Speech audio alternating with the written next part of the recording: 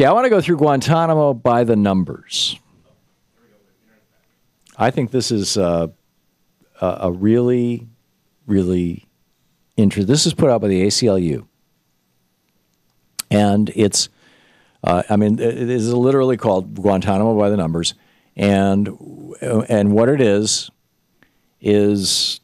well, self-explanatory.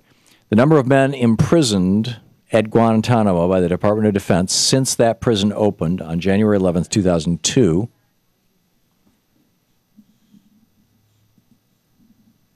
I'm showing things are back up now, by the way.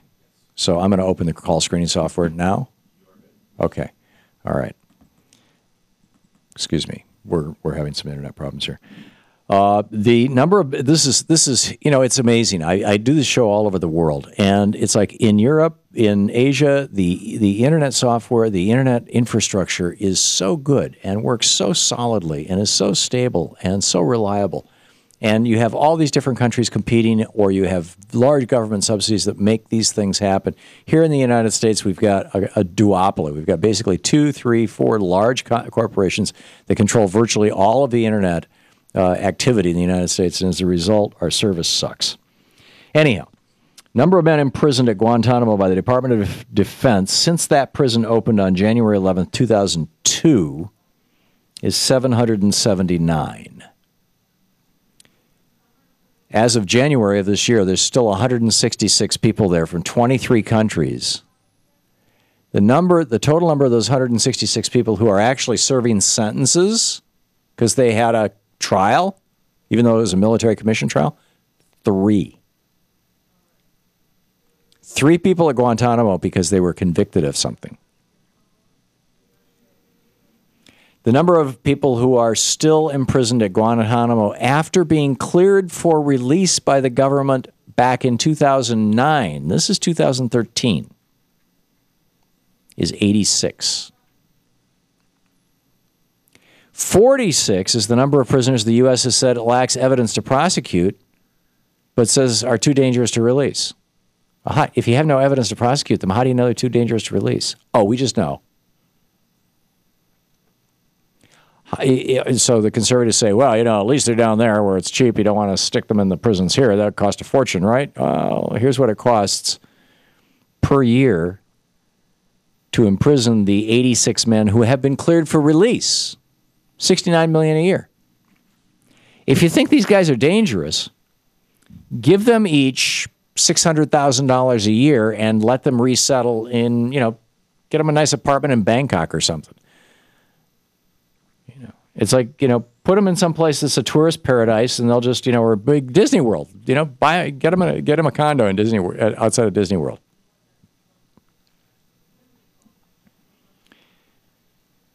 By the way, if those 86 men who have been cleared for release had been moved into federal prisons, instead of us paying $69 million a year to take care of them, it would have cost $3 million a year. Guantanamo is really expensive. The percentage of people who have been who are prisoners at Guantanamo who were never Al-Qaeda fighters, according to U.S. government data, 92%. 92% of these people were never actually fighting against us. The Bush administration released 532 of them. The Obama administration has released 72 of them. The youngest prisoner at Guantanamo was 13 years old. The oldest prisoner at Guantanamo was 98 years old. The number of children that we have imprisoned in Guantanamo, this is why this is a stain on this country. The number of children that we have imprisoned at Guantanamo is 21. The number of FBI agents who have each independently reported that they have seen abusive treatment of Guantanamo prisoners. The number of FBI agents who have gone out of their way to say, I have seen abusive treatment of prisoners at Guantanamo, more than 200. The number of prisoners who have been tortured in secret CIA prisons overseas before they came to Guantanamo, at least 26 of them. 9 of them. Keep in mind, only 3 of the people in Guantanamo have ever been tried and convicted. 9 have committed suicide. Or 9 have died in custody. 7 of suicide, 1 from a heart attack, and 1 from cancer.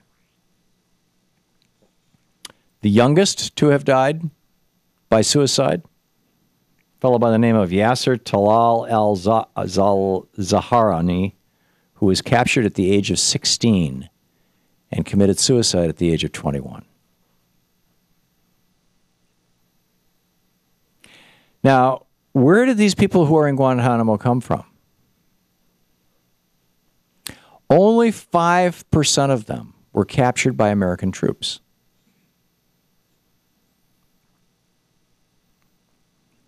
86% of them are there because somebody responded to a bounty offer. This is a quote from the bounty offer. To Pakistani and Afghan villagers to turn someone in. We will provide you with millions of dollars, enough money to take care of your family, your village, your tribe for the rest of your life. So what do? They turn in the guy who's the village crank, the guy who nobody likes, the guy who was, sleeping with your sister-in-law. I mean, whatever it may be. I mean, it's Ralph. He's the guy. Get him.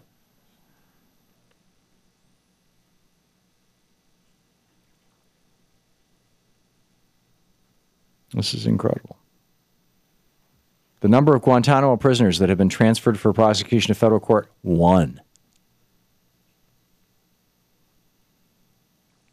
The number of military prosecutors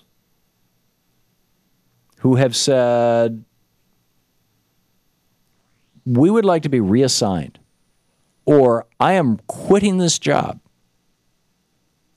because these military commissions are unjust. That word, unjust. 7 military prosecutors have said, get me out of here. The prosecutors. Because this is the wrong thing to do. Just since 2011, we spent $12 million on these military commissions.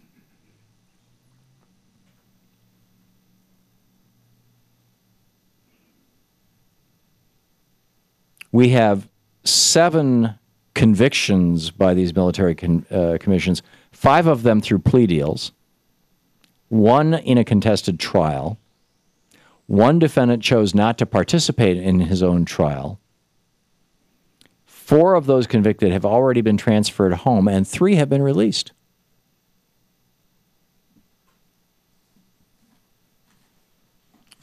President Obama was right. Guantanamo is a stain on America. It is a major stain on America.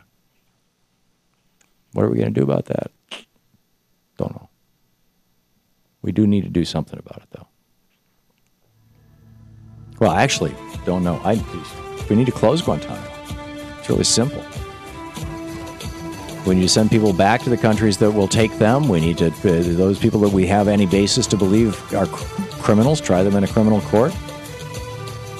And frankly, I think we need to be paying reparations to the people who were just there because somebody wanted a bounty.